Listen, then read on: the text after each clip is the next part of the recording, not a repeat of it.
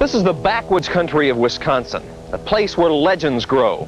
Legends like Paul Bunyan and his giant ox babe, and also tales of giant unexplained animals such as Bigfoot. Now, I'll tell you this, if there are giant animals roaming around in Wisconsin, we'll find them. But as far as I know, it's purely imagination, just conjecture.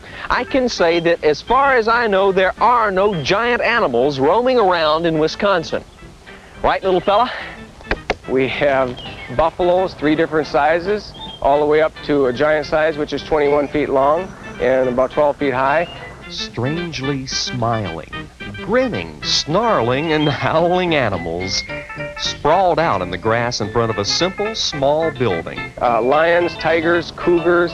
They call the business Creative Displays. Actually, it's the place where advertising men send their imaginations for a vacation.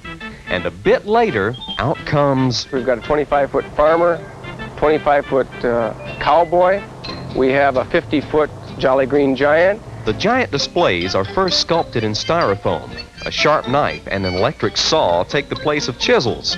From 4 feet to 50, it doesn't really matter. Imagine mentioning to a casual friend that you spent the day standing on the back of a 20-foot Indian fiberglassing his feathers. The company conversation sounds like Mother Goose meets popular mechanics.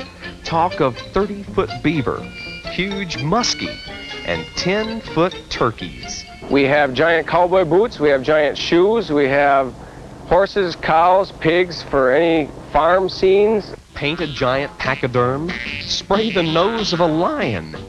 Just part of an ordinary day for these folks. There's art, engineering, and imagination.